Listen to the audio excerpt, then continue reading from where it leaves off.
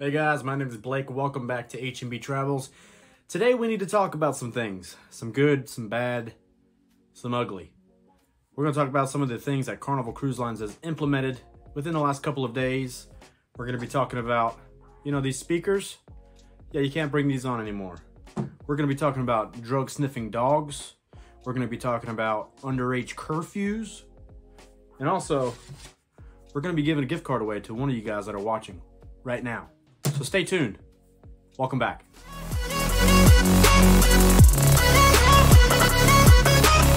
All right, let's jump right in. Carnival Cruise Lines President Christine Duffy has now stated that they are going to be cracking down on some inappropriate behavior, inappropriate things that are going on in the ships, and some more safety measures that are being implemented. I want you guys to take a look at this video from Ms. Duffy herself. Tell me what you guys think about it in the comments. She's going to go over drug sniffing dogs, some curfews for the young ones, and a little bit more. Stay tuned, find out. Check it out. Hi, I'm Christine Duffy, President of Carnival Cruise Line, with an important message for our guests. We've all seen the news coverage and social media posts of people behaving badly. It's happening in stores, restaurants, at sporting events, in schools, on airplanes, in theme parks, and yes, on cruise ships too. As the cruise line that sails more children and families than any other, I want to share with you the steps that we have taken to ensure that our guests have a safe, fun, and great vacation on board. My colleagues and I have been reviewing and updating security procedures, providing additional training to our crew, and enhancing guest communications to support the behaviors we expect on our ships. All of our ships have had more security personnel added, and we've introduced narcotic sniffing dogs at home ports to screen luggage on both a routine and random basis. So our guests shouldn't be surprised if they even see dogs come on board at both our home ports and destination outports to make random searches. Illegal drugs, including marijuana, on cruise ships and in cruise terminals is prohibited. And in case there's any confusion, let me remind guests that while marijuana and cannabis products may be legal in some states, we are required to follow federal law, irrespective of the law in the state where you may be boarding your ship. For guests using medical marijuana, you should consult with your physician about an alternative therapy during your cruise, as marijuana, as I said, is prohibited and will be confiscated. All guests must now acknowledge and commit to our code of conduct during the check-in process.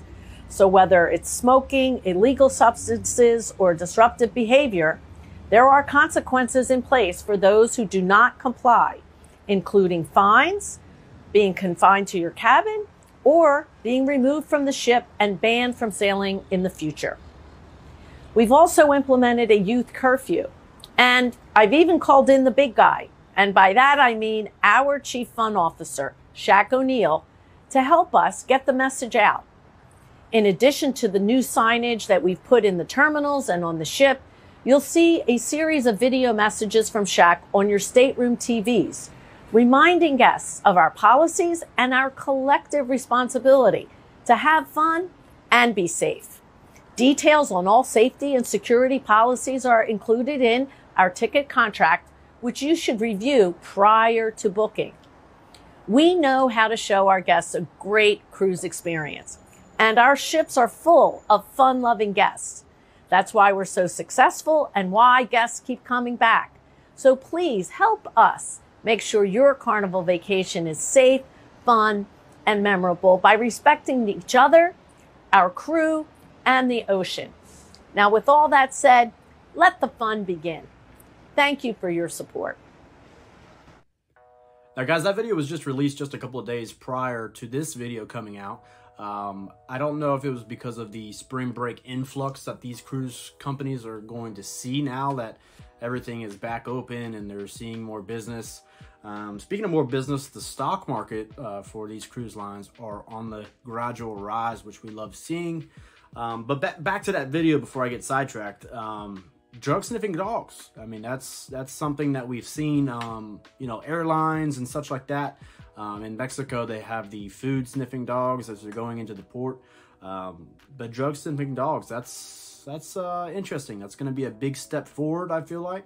My questions is where are they going to keep these dogs? Are they just going to subcontract for the when the ships come in, or when they leave? Is it going to be part of the law enforcement part of that, or is it going to be, you know, how is that going to work? I'd be interested to find out. You know, as you know, some of these countries that we visit, cannabis and marijuana is legal. So I don't know how that's going to work. I think there's going to be a little bit confusion, but I am glad to see that cruise lines are taking this seriously. They're becoming more and more aware of the issues that may arise from this. In the video, you saw that the children are going to be kept on a closer, you know, closer eye, if you will. They're going to be having that curfew in effect. I don't know how they're going to enforce that, how they're going to maybe hold the parents liable for it. I don't know. Let me know what you guys think in the comments. I know Hannah and I have been on a cruise several times where we've been to the nightclub at 12:30 and 1 o'clock, and there has been kids there with us. I see that as a huge concern. I'm all for everybody having fun, but at that point, when there is drinks are flying and emotions are being mingled, and, well, you know where I'm going with this. I feel like maybe there is a danger having those young teens or children in the club. If somebody's had a little bit too much to drink and they stumble over and fall and that child gets hurt, or, you know, whatever, a bar fight happens. You know, I know that's not usually what happens, but God forbid, you know, if my kid was, you know, hurt at the bar, or, you know, these kids are sneaking out of the staterooms, whatever the situation is, it's definitely time to be addressed, especially now that cruising is fully back open. And yeah, let me know what you guys think in the comments. Like, what is the biggest problem in cruising that you've seen so far? Whether you've been a beginner cruise, if this is your first time cruising, or if you've been on 100 cruises. You know, I think that this issue being addressed is a very, very, very good idea. All right, the next controversy that we're going to be talking about is some cruise lines are now banning Bluetooth speakers. What? Yeah, some cruise lines, such as Carnival, I believe, is now banning you bringing these on board. Now, I will say, we've been in a situation to where there was a larger, not probably 4 times as big as this, larger Bluetooth speaker that a guy, I think, was like literally carrying in a backpack, walking around the ship. He was in the casino. He was playing loud music. He was just vibing. He was living his dream. He was living his vacation out. He was having fun. He had a couple people with him, but to some people, you know, that may be disturbing to them. You know, maybe they're trying to just hang out in the solarium, or they're trying to concentrate on a book, and you have people walking past back and forth with loud music. I get it. I understand. Hannah and I, we always bring just a small one on board with us just to keep in our room. So whenever we're getting ready, or if we want to sit on our balcony and we just, you know, play some soft music in the background, I don't really see an issue with it, as long as you're not disturbing other guests. Just like if you were to bring a speaker to a hotel room, you know, you wouldn't want to play it so loud that your neighbor could hear it, or, you know, be obnoxious. Yeah, I don't know about that one. I don't know how I feel about that one. I think as long as you're being respectful, I don't see an issue with it. What about you guys? All right, last thing I want to talk about. Hannah and I were joking about this like yesterday. MSC has a 116-night cruise around the world on the MSC Magnifica. It'll visit 50 destinations, 21 countries, featuring 22 destinations that has never been on an MSC World cruise. And it will have a 7 overnight stays at, I guess, random ports. The 3-month journey will take cruisers to 5 continents, traveling across 3 of the largest oceans and sailing over 30,000 nautical miles. I didn't think I would say this, but I don't know if I could last 116 nights on a cruise ship. I just don't know if I could do it. I'd be willing to try it. Hashtag not sponsored.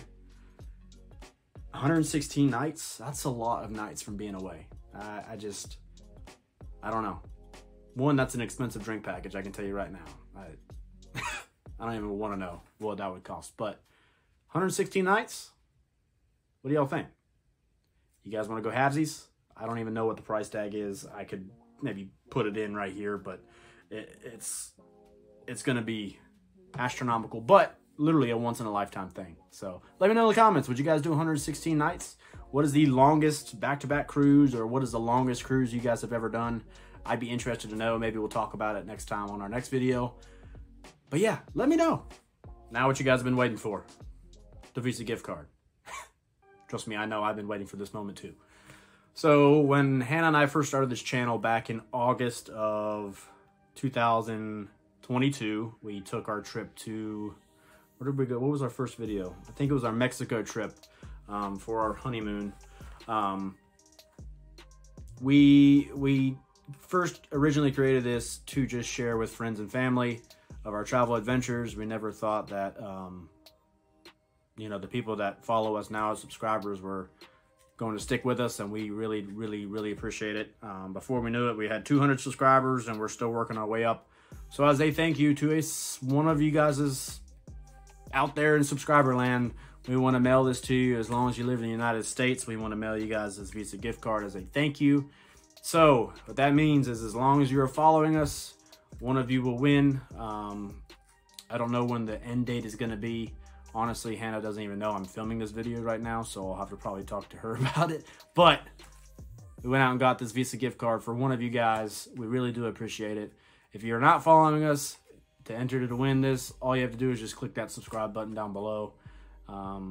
We've got a cruise coming up in like 3 weeks. We'll be sailing on MSC Meraviglia. We're going to be bringing all the cool content. We got some, well, I'm not going to tell you a bunch about it, but we got some special stuff that we're going to be bringing you guys. Some excursions. We're going to Mexico, Belize, Nassau, and Ocean Key. It'll be 7 nights, and we're going to bring you all the cool content. So thank you guys again. Seriously, we really do appreciate it. We're going to try to get to 1,000 subscribers, 10,000 subscribers. It'd be awesome to be able to share with you guys. That is our lifelong dream, to be able to vlog and, you know, ultimately, hopefully make a living off of it, which would be sweet. But yeah, thank you guys, and be safe out there. We'll see you soon. Happy traveling.